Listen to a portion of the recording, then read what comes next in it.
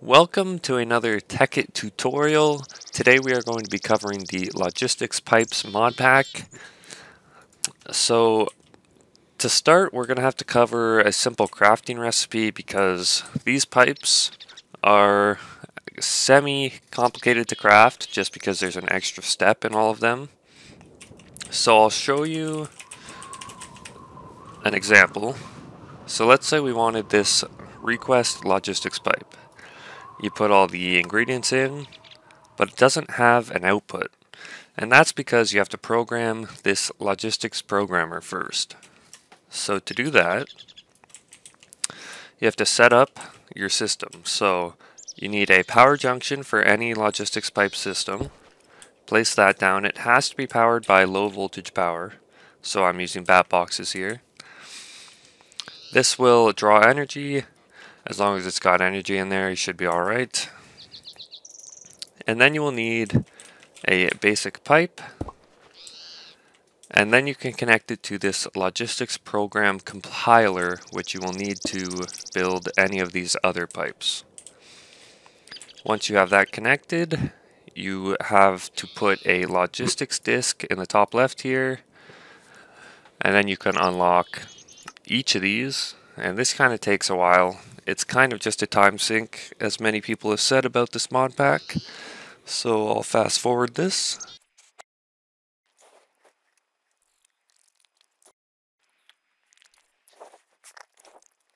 Alright, once that finishes unlocking, you will unlock all of these different programs on the right, which now you have to compile, which is just a little more time. So let's say we want the request logistics pipe.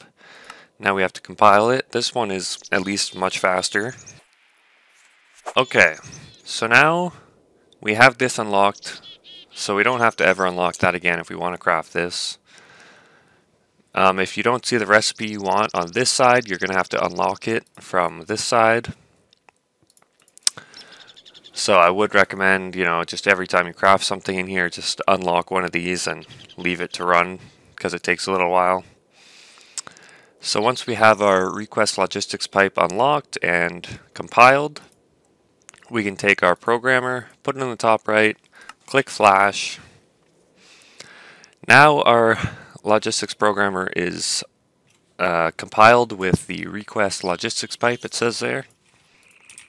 And now our recipe will work. And it doesn't actually use up the programmer, so you can just reprogram this. But yeah, that's how the crafting recipes work if you were struggling to craft. And now we'll get onto the pipes. Alright, so we're going to start with the provider pipe and the supplier pipe. And basically what these are going to do is it's going to transfer these grass blocks from this chest to this chest. Pretty simple. So this chest has our grass blocks in it, so it's our provider chest. If you want to interact with this pipe, change any of the settings in it, you have to right click it with a buildcraft wrench. Here we are. So items to provide or empty for all is what it says. Basically, if you want this whole chest to provide everything inside of it, you can just leave this empty. Or if you only want a specific item supplied, then you can put that item in here. This red outline indicates it has no power, so that's why you need the power junction. So if we connect those, now it has power. And then we have the supplier logistics pipe. So this one has a few modes here. So bulk 50 means it'll send 50% of the request when 50% of the request has been used. So basically, if you're requesting a stack of dirt, once 32 dirt has been taken out of this chest on the right, it'll send 32 more. Bulk 100 will wait for the whole stack of dirt to be gone before it sends another whole stack. Infinite will request as much as it can until the chest is full. Partial will request any parts that are missing from the order. So let's say you're requesting a full stack of dirt blocks. As soon as this chest is at missing one piece of grass block. Once we put it in here, it should request it and fill up that whole stack. There you go. And then full, this will request the full order once the entire order has been used. And I believe that is what each mode does, to the best of my ability. Mainly people use infinite and partial. So we'll leave it, let's leave it on partial for now. Anytime you switch the request mode, you have to re-input the items to keep stocked for whatever reason. So if we want, let's say we want 5 grass blocks, we put the stack in here, and it should just request 5. There you go. And then if we switch this to infinite and request 1, it should just take all 59 of these. Yeah, there they go. So that is how the supplier and provider pipes work. Alright, next up is going to be the request and crafting pipes. So in order to set this up, I'm going to use a provider pipe and connect it to a chest, and this will provide the system with some wood planks. So in order to use the crafting logistics pipe, you need to hook it up to a logistics crafting table. So we'll place that over here. This is the logistics crafting pipe, and what you have to put in here is the input and the output. So let's say we want to make a crafting table. So we'll say the input is 4 wood planks and the output will be a crafting table. And you can also, if you haven't crafted the item yet, you can take the crafting recipe from the right. So if we take these out and we go crafting, you can actually drag this and put it down here. Just if you don't have the item in your inventory at that time. And then we can place the crafting table here. And you don't have to do anything to the crafting table itself, except put the recipe in, obviously. Alright, that is good like that. Obviously you can put the recipe anywhere you want. Alright, so now if we place our request logistics pipe, and what this pipe does is it allows you to request an item from the system, and if you have it set up like this, it'll throw it on the ground, or if you have a chest connected to it, it'll put it in the chest. So just with the stuff we set up here, we've got our wood planks with the supplier, or provider, sorry, and then we have our crafting pipe and our crafting table with the recipe in it. So if we go here, it'll tell us what we can request. So if I request one of these, even though we have 0 of them, it'll say success, okay, and it's in here. So there is this nice little button here that says pop-up. So if you turn that off, you actually don't get the pop-up that says items requested successfully. So this should help us see the items move. So if I request 1 crafting table, there you go. Wood planks go in, crafting table comes out. Pretty straightforward. And if you want to request just the wood planks from a supplier chest, obviously you can do that. These plus and minuses down here, the single plus and the single minus changes the request by 1, so up 1, down 1. The double plus is 10, so up 10 or down 10. And then the triple plus is plus a whole stack, or down a whole stack. So we have 108, so we can go exactly to 108 like that. And then request. All of it's requested, and here's our wood planks. So that is the requester pipe and the crafting pipe. And now I will put them all together and try to make, you know, just a little system so you guys can see it all work together. I will quickly go over the logistics firewall pipe. So this is a pretty basic system. We are providing 64 wood planks to the system. Over here, we are requesting nothing. So let's say we request 5 oak planks. They will simply be delivered. There you go. And then if we put the firewall pipe in the middle, you can see everything goes red. That's because one of the settings is power flow at the bottom here. So first we will turn on power flow. Now it's good to go. And then you have all these options. So do you want items to be allowed through to be sorted, crafted, just for providing?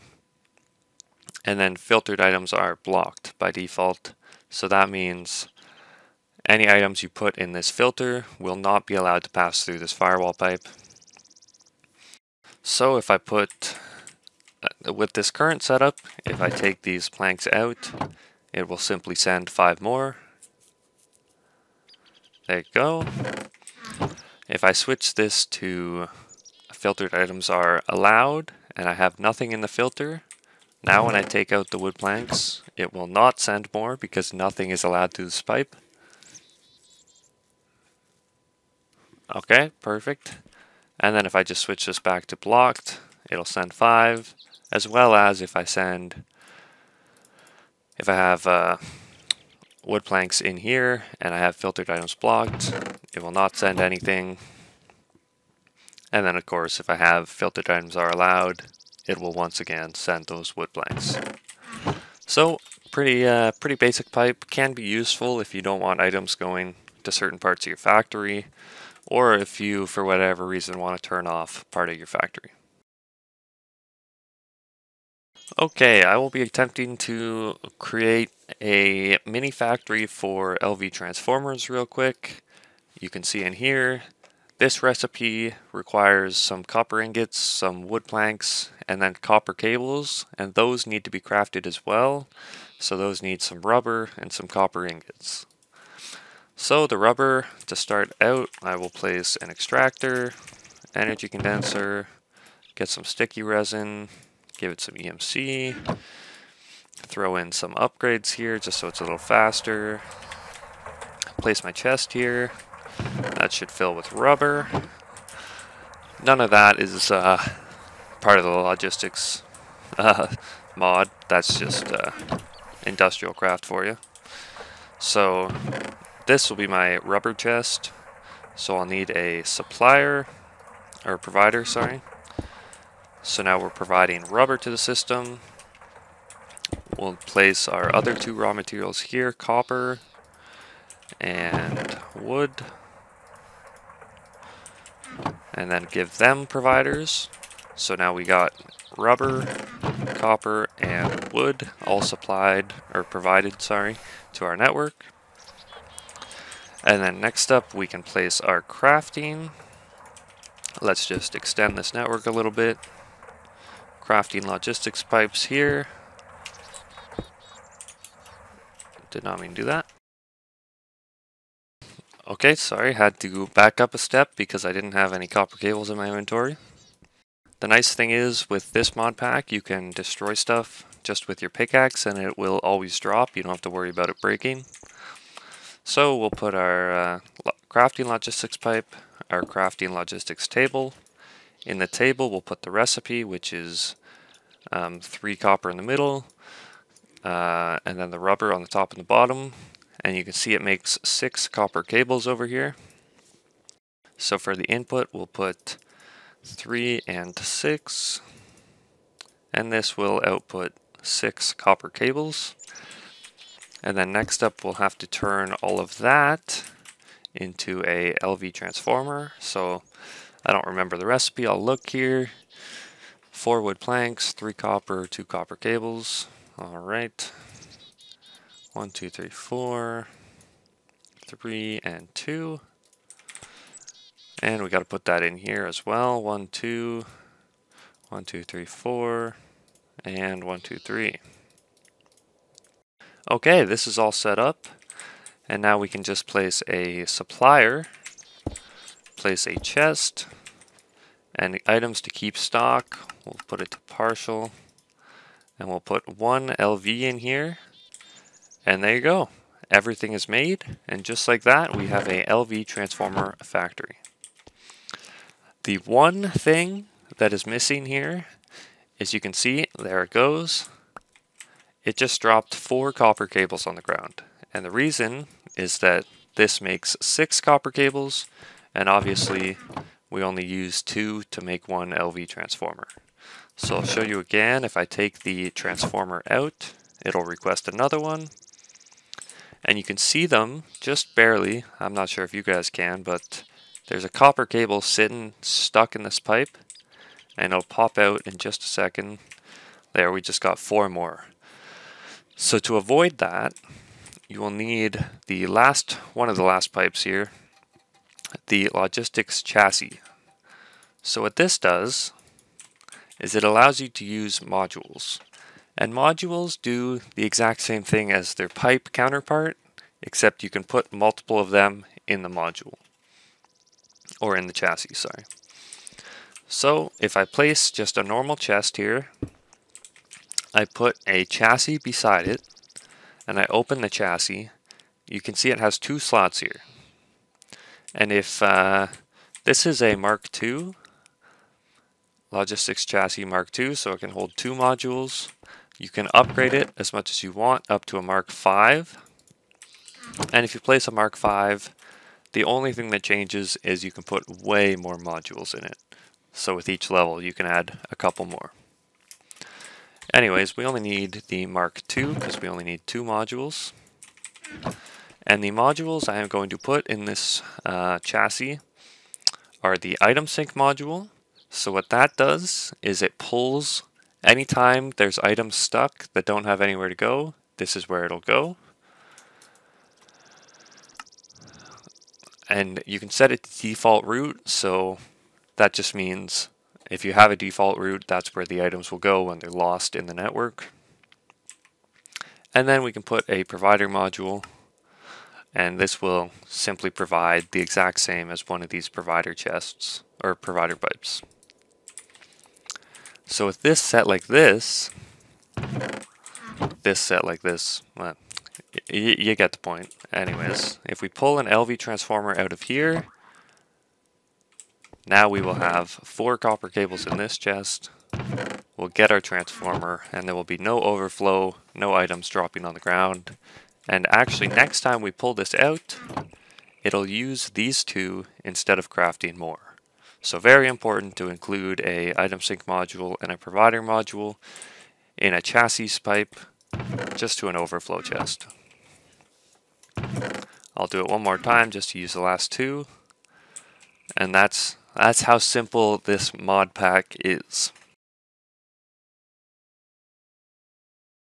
Just one final thing to add. If you have a massive factory and a massive chest space like this, and you set this to infinite, it will do its best to fill this chest, and sometimes, almost every time actually, that causes a lot of issues. So if you have a massive network, I would recommend not setting it to infinite, but of course that is up to you.